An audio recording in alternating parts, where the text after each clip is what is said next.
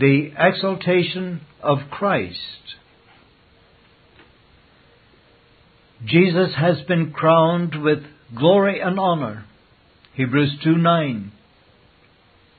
That the eternal Son of God should sit upon the throne of power presents no difficulty to regenerate minds, but that one in our nature should be exalted to the seat of preeminence is a mystery presented to faith's acceptance. How transcendently amazing that those hands which once were nailed to the cross should now hold the scepter of universal dominion, that those feet which were once weary and dust-soiled at Jacob's well, which were washed with a sinful woman's tears and kissed in penitential grief and love with polluted lips, should now have all things both in heaven and in earth, Ephesians 1:21 and 22, put under them. Yet how blessed to know that lowly, gentle, compassionate Saviour, who can be touched with the feeling of our infirmities, is possessed of all authority and might, supreme majesty and government, so that He can answer His people's prayers, deliver them from their enemies, support them under their trials, and at last take them to be with Himself forever. During the days of His humiliation, a veil was drawn over the Saviour's glory, yet some rays occasionally broke through, manifesting to attentive spectators His essential and official dignity.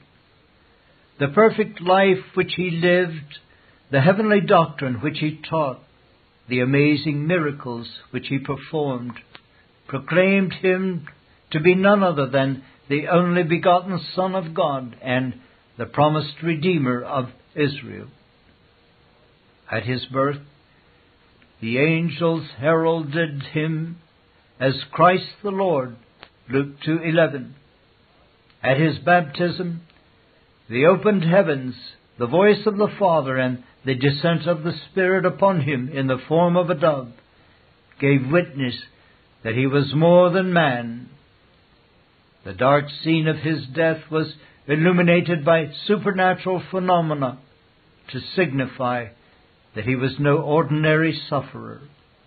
Even His burial was not without honor, for though He had been put to death in the most ignominious manner, and under the imputation of the greatest of crimes, yet His body was wrapped in fine linen and precious spices by men of high rank, and deposited in a new sepulchre. However, the circumstances mentioned gave only a partial relief to the deep gloom of self-abasement which had rested upon Christ for 33 years. His life, from the manger to the tomb, was via a path of shame and sorrow. It was not until His resurrection that the glory which was to follow His sufferings began to shine forth in unmistakable splendor.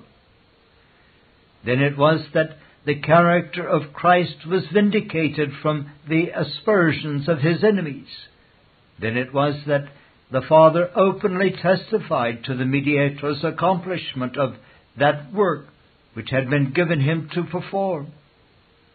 Then it was that the Lord Jesus obtained eternal redemption for His people, and by rising as their representative, gave pledge that they too should rise after His example and through His merits and power. Having finished the work which had been assigned Him by the Father, it was not necessary for the mediator to prolong His stay upon earth. Rather, was it expedient that He should leave it in order to enter into His well-earned reward, that He should perform those benevolent offices by which the benefits of His humiliation and death should be communicated to His people. and in particular to make way for the coming of another divine person, not in visible form, but in a powerful dispensation of life and light, holiness and consolation. But now I go my way to him that sent me, and none of you asketh me, Whither goest thou?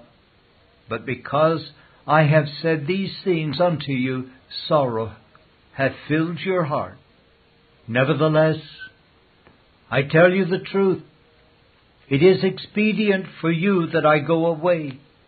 For if I go not away, the Comforter will not come unto you. But if I depart, I will send him unto you. John 15:5-7. Accordingly, we read that after he had given all necessary instructions to his disciples, Christ was parted from them and received up into heaven. Luke 24:51. John Dick said, Our Lord ascended in human nature. The man Christ Jesus has left the earth and entered into that invisible region of the universe where God sits on the throne of His majesty. To His followers, it is a source of high consolation to know that He has not laid aside their nature, but retained it amidst His glory, because they can look up to Him with confidence in the full assurance of His sympathy and see in His exaltation an earnest of their future glory. As God, He could neither descend or ascend, because His divine essence, filling heaven and earth, cannot change its place, and does not admit of that exaltation or that accession of glory which the ascension implies. It was in His assumed nature that He who had first descended after ascended, that He might fill all things, heaven with His glory, and the earth with the blessings of His grace. Unquote. At His ascension, the mediator was attended by the heavenly hierarchies. Although invisible to human eyes, the chariots of God are 20,000, thousands of angels. The Lord is among them, as in Sinai, in the holy place. Thou hast ascended on high. Thou hast led captivity captive. Thou hast received gifts for men.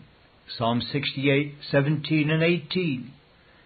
The angelic hosts celebrated Christ's mighty achievements and attested the high dignity of the victor, who is gone into heaven and is on the right hand of God, angels and authorities and powers being made subject unto Him. 1 Peter 3:22. Therefore did they come on the occasion of His ascending, to do homage to their Lord, and to swell His train when He took possession of His kingdom. Wherefore He saith, when He ascended up on high, He led captivity captive, and gave gifts unto men. Ephesians 4:8. Leading captivity is clearly interpreted for us in Judges 5:12, where an ancient custom long observed and well known in the times of the apostles is in view. When a victorious general returned home in public triumph, the captives he had taken were led in chains before him, and the richest of the spoils adorned his chariot. Borrowing a figure of speech from this established practice, the apostle pictures our mediator as the conqueror of sin, Satan, the world, death, and every spiritual enemy of himself and his people. He had spoiled principalities and powers by releasing many of their victims, and now made a show of them openly, triumphing over them in it. Colossians 2:15. Compare also Luke 11 21 and 22, and Hebrews 2, 14 and 15. The expression captivity captive is a putting of the abstract for the concrete. Captivity for captives, and that for the purpose of emphasizing the fact that His elect should be freed from their captor, the devil.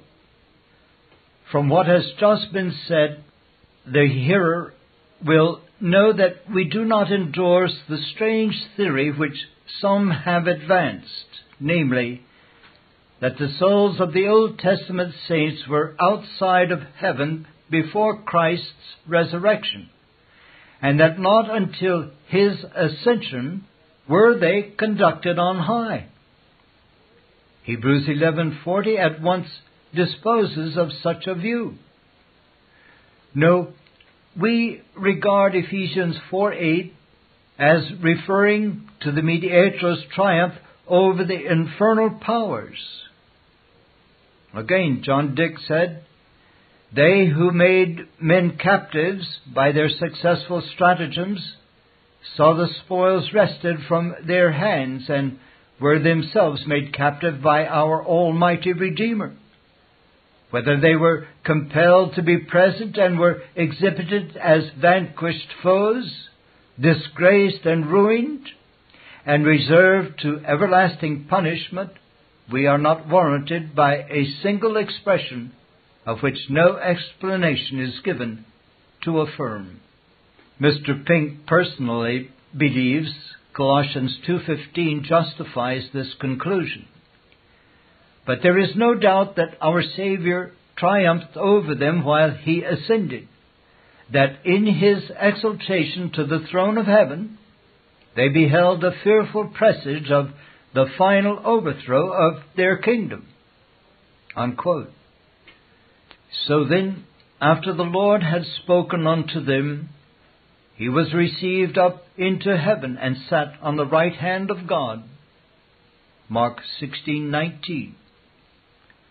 It ought not to be necessary for us to point out that such language as this is figurative. Yet, in this day of carnalizing spiritual things, it may be well to supply a word of explanation. Neither the right hand of God nor the posture ascribed to our Savior can be literally understood. God is pure spirit, John 4:24, and has no bodily members.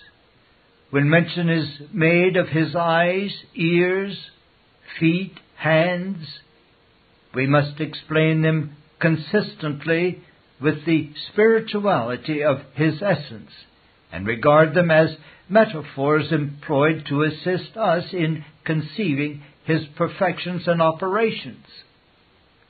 Although the mediator in His exaltation has a material body, yet His sitting is as figurative as the right hand of God. In Acts 7:55, He is pictured as standing, and in Revelation 2:1 as He who walketh in the midst of the 7 golden candlesticks. The right hand is the place of honor. Genesis 48:14, 1 Kings 2:19, and Psalm 80:17.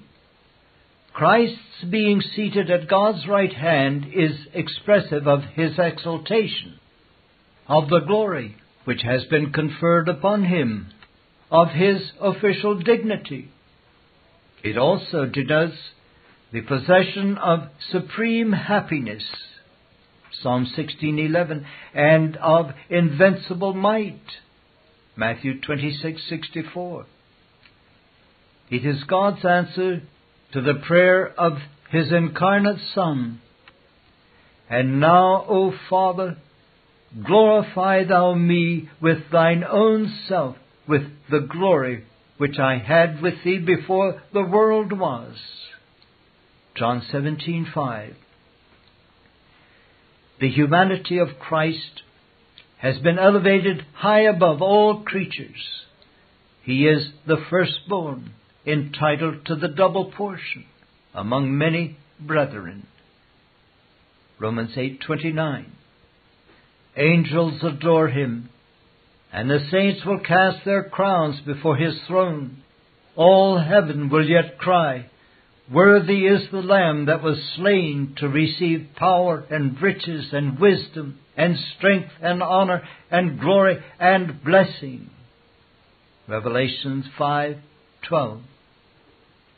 In the meantime, it is ours to love, serve, and worship him with all our hearts, and to count upon him for the supply of our every need. Arthur Pink.